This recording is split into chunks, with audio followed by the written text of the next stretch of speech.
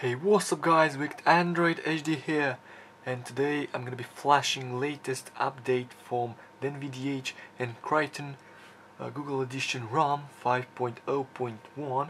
It's a small update, but mainly they have stripped out the aroma installer and they have made some serious changes along the OTA support, over the air support. Let me turn off the speaker. Okay, first of all, I do always recommend making an Android backup of your current configuration, so in case if something goes wrong you'll be able to return to your current backup. And afterwards, a must, of course, as always, is to wipe and format your system, clean to install a new ROM. Right now formatting cache. So there aren't many, there isn't a big changelog. For example, you'll see what what changes does aroma installer bring to you, to users, and we'll discuss this later. So for wiping system, this is a stock Google Edition ROM, so it's developed by Google. It's not an Android open source project, so it should be stable. I just had a heart attack a couple of minutes ago because I accidentally deleted my YouTube video with all the templates and all the intros and outros I have been making all the time. And the fact is that I have used Recuva, or how does it pronounce, program in order to recover the files, and I successfully recovered them to such a release because, yeah, I had a kind of heart attack when I discovered that there weren't any intros in the template project of my mainly reviews, and yeah, it's kind of bad story. Okay, install zip, then choose zip from SD card 1. Gaps are included by default, so we don't need to flash anything else apart from this zip file. Starting aroma installer, yes. Google Edition project. As you may see, latest update made on 19th of April 2015. ROM updated. You can see the changelog, simplified installer options, many items moved to add-ins in the over-the-air app. This sort of fixes the exchange issues people had. Many made updating pre-built app easier without having to issue a new ROM, remove hard swap stuff. Good. Up to Google Play and other applications. Leaves internal storage untouched. Take care while flashing this. We're gonna use Hulk kernel with overclocking, dots per inch 360. Okay, really fast and smooth installation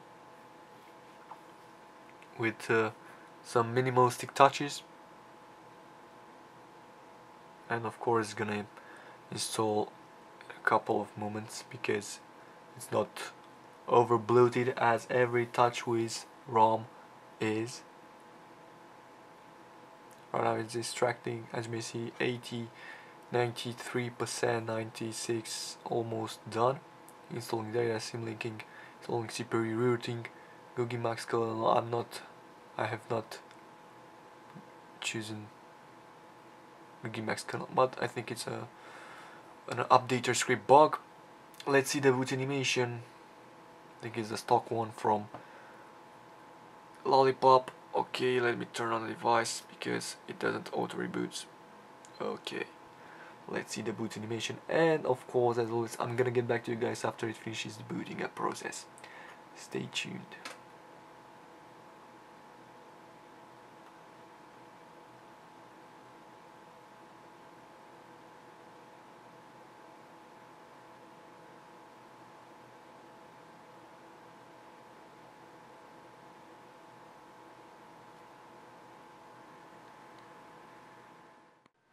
Okay guys, I'm back right here with latest update from the NVDH and Crichton ROM. Just to show you, 501. It runs Hulk kernel overclocking version.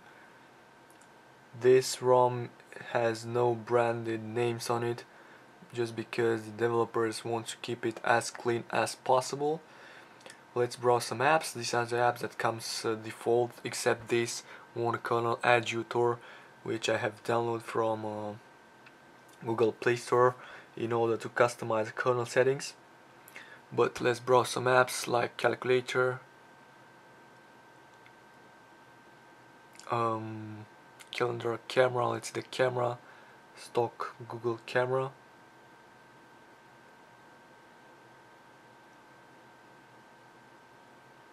Next, picture taken right there, clock. What? I think there is kind of a lag, but I don't know why. It's a CPU problem. Nope. Let's set it to interactive. Okay, and what about a hot plug? Let's set it to performance.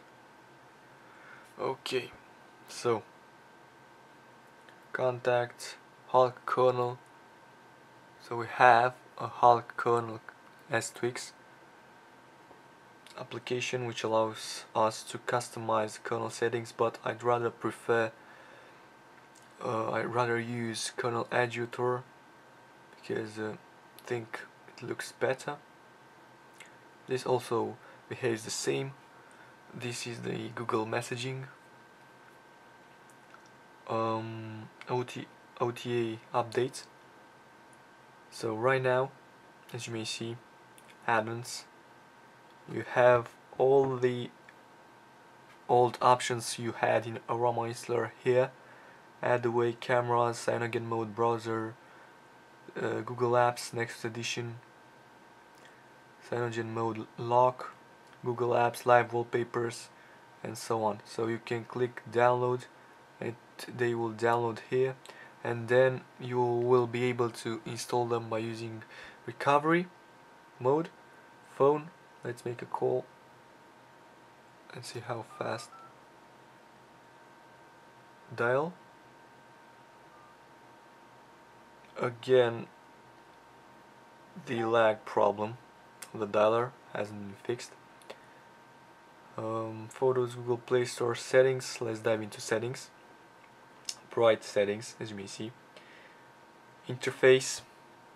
It comes with battery, status style. You can customize it, as you may see right there. Boot animation, buttons, clock. You can set it to center. Music controls, network traffic. You can enable it right there. Show you the traffic. Screen. Sorry. Advanced settings. Scenario. I always keep it mode to dynamic because it will show you more colorful screen. Status bar. Status bar. You can customize. You can set up your 4G icon and so on. Regarding the battery, 84. I don't know, I have started the review at 86, but I can't tell you far enough how good or how bad is it, because I can test it for more than a couple of minutes. But overall it's a very simple ROM. I heard that it's stable because it's mainly developed by Google, as well as the Google Edition firmwares are. So this was the review. Thanks for watching, guys. I hope you like it. If you did, please thumbs up and subscribe right down to my channel. Wicked Android is out. Bye bye.